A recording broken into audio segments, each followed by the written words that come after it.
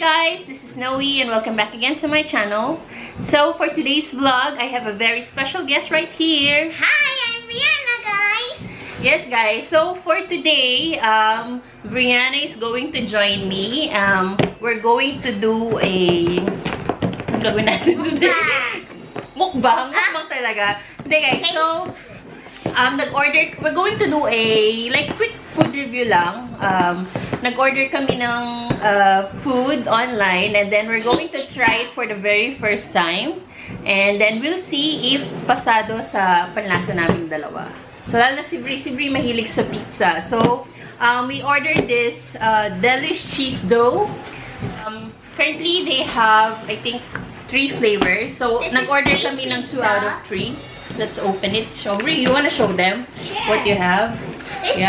So guys, this is what they have. This is cheese, classic cheese. Ayan. I really want to taste. Yes. Favorite mo ba yung pizza? Yeah. Really? So, and then, this one is Hawaiian. Ayan, guys. So, actually, nakita ko to sa Facebook. Yung Facebook ads nila. And then, nakakatakam talaga yung ano nila, yung mga photos dun sa page nila. So sabi ko, we have to try this out to see if it's really worth to try. So, okay. Bri, what's your favorite pizza? Cheese. Cheese? Oh, ito. So that's why we have the cheese then. This is from Delish Cheese Dough. It's a 12-inch family-size overload pizza made with fresh, hand-stretched, and 24 hours fermented dough. Okay. So, meron silang 3 flavors. They have classic pizza, which is ito. It costs 189 pesos. And then they also have Hawaiian pizza, which costs 239 pesos. And then yung isa hindi pa namin na-try, maybe next time try din natin yung pepper beef pizza nila. Yung price is 279 pesos. And then, there's also delivery charge depending sa location nyo. Guys, it's quite fast yung delivery nila. Nag-order ako kanina past, na-receive na namin mga 5 o'clock na ata yun. So, it's quite fast and very hassle-free naman yung transaction. So, yun, without further ado, we're going to try the pizza. Taday! Okay, let's try the ano muna. Cheese. Nasaan yung ano? Ito. Yeah, sige, get one. Dito ka. Ayan. Yummy. Yummy. So, pakita mo muna sa kanila. You show it to them. Nox. Vlogger na vlogger.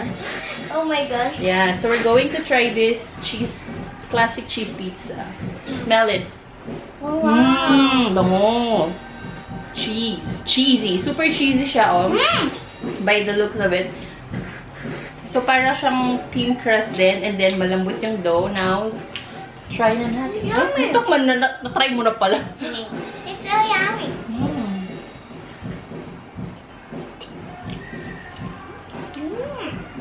Sarap. 10 out of 10. Wow! Ang taas ng rating niya. 10 out of 10. Sarap yung ano nila, oh. Classic in fairness.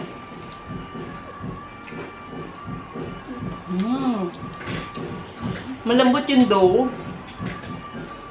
Tapos guys, hindi siya tinipid sa toppings, no? Marami siyang pizza on top. Ay, maraming pizza. Ano ba yun? Maraming pizza on top. Marami siyang cheese on top talaga. So, if makikita nyo, ayan. That's why it's so long. It's also yummy. Ben. So, ayan siya guys. Ayan, may kagat na bago ko napakita. So, marami siyang cheese, hindi siya tinipid, and ang sarap ng dough niya, malambot. Yeah. It's not crusty like the sunog. Usually kasi hindi siya sunog. Oo, no? Oo guys, totoo yan. Tingnan mo, super lambot. To the point na pag hinawakan mo siya, yung ayan o, nag-ano siya, lumulubog. So talagang malambot yung ano niya, even yung crust. Yung sa iba kasi yung pizza na try namin or binibili namin, minsan medyo matigas yung sa may dough part niya. Ito malambot, no? Kaya nangyayari ako, tinitira ko lagi yung sa may part dito sa, ang tawag dito sa crust. tinitira ko lagi yung sa may dulo kasi matigas. Pero ito guys, pwede nyo kung masarap kainin din. It's much better. Bakit? Because it's like soft, the dough. Very soft, no? Yeah, it tastes yummy.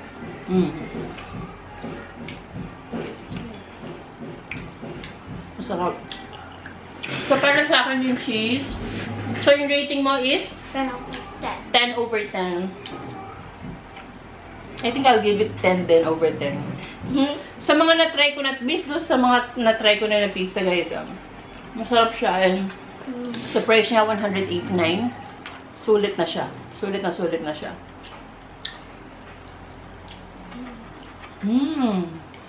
Sarap. Maubos mo isa. Huh? Maubos mo isa. Usually kasi mabil kami sa mga yellow cab, Greenwich, Pizza Hut. Pizza Hut. How about Greenwich? Yellow cab, Greenwich. Pizza, di ba nag-order tayo? Tapos even yung mga ano din, kahit yung mga hindi masyadong kalalang brand, nag-try na rin kami. Paisanos, yan, masarap din yan. Guys, you need to try this. It's so This is the first time that we tried it, and ang dami ko nakita magagandang reviews sa ano nila, and it's well, so far for this, masarap. But it's much different for this, because this one has beef. And Alin beef? this one has No, this is Hawaiian, so it's ham and there's pineapple and cheese. Okay, I'm done. Oh, wait, what? We have to try this naman. I'm not sure before you. Okay, put it aside and try it.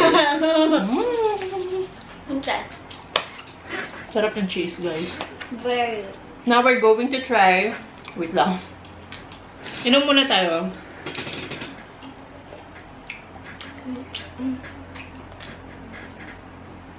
What the drink? Okay, now we have to try. I don't really like pineapple, but I want to try. No, you just remove the pineapple. You set it aside. Okay, so now for now, we're going to try naman yung Hawaiian. I'm excited kasi, Have you tasted this before? Other brand, Yeah, but but not this brand because this is the first time we're gonna try this brand, and then we'll see if this one is good too. Okay, so yung ano? I'm gonna pick this. What do you want? This? I want the small one. Okay. Woo. Oh wow, that's so cheesy.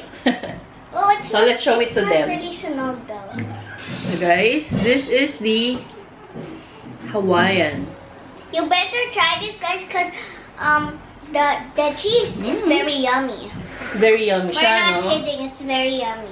Ito guys, pihikan po sa food. So kapag nagustuhan niya, that means masarap.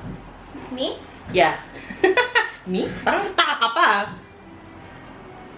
Okay. So, wait to try it. Meron din silang kasamang hot sauce. Pero hindi ako mahilig sa hot sauce eh. So, I'll just eat it like this. Oh my god, it tastes the pineapple. It's so good. You like it? The pineapple, no? I don't know. Lagay mo sa akin. Nalaglag.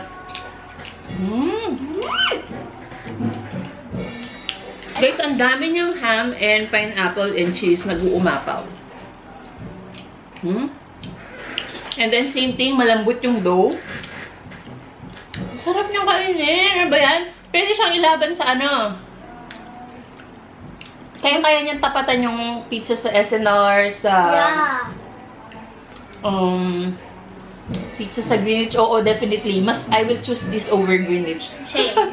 And ano pa? Yung sa New York Supreme, oo. Masarap.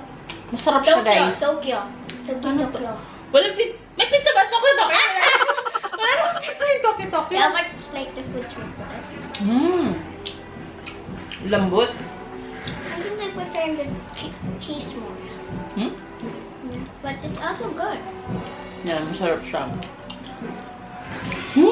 Sarap. I'm eating the ham. Super like ko yung cheese niya.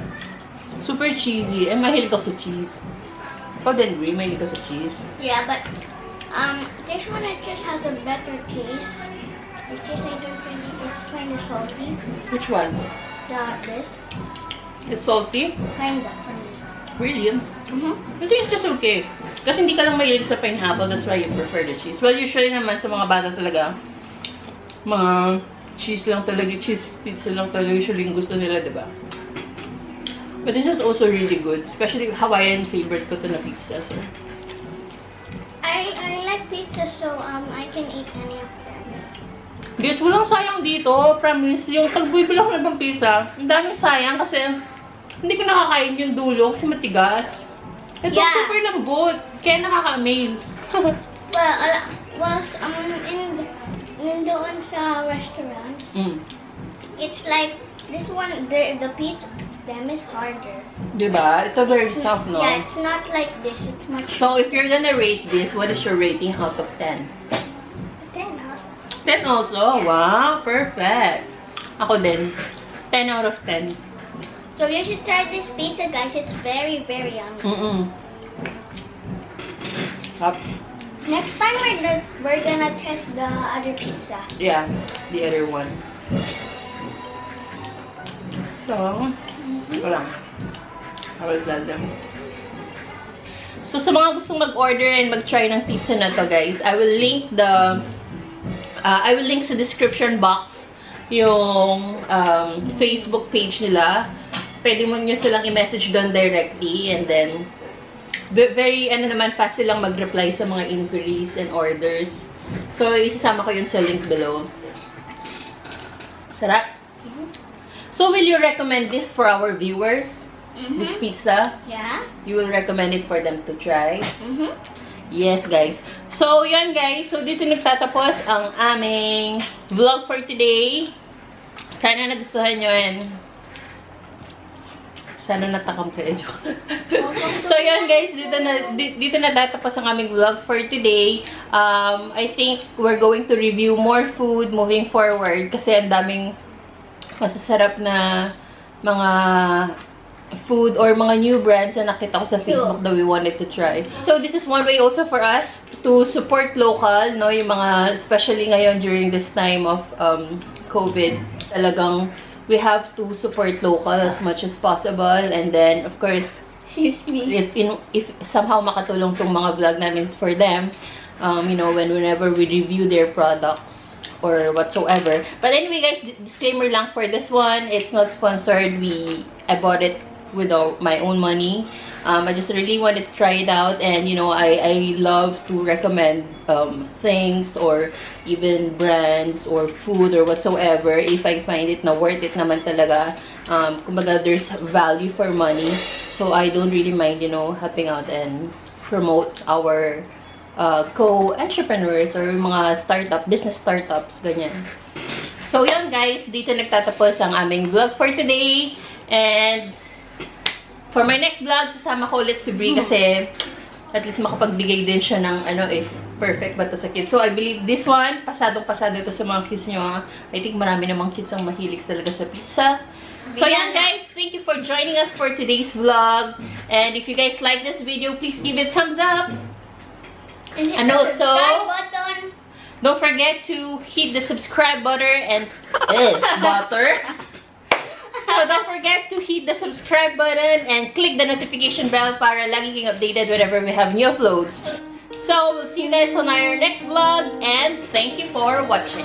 Bye! Bye! Eat and get more. Sige, eat pa more. Okay, bye guys! Bye!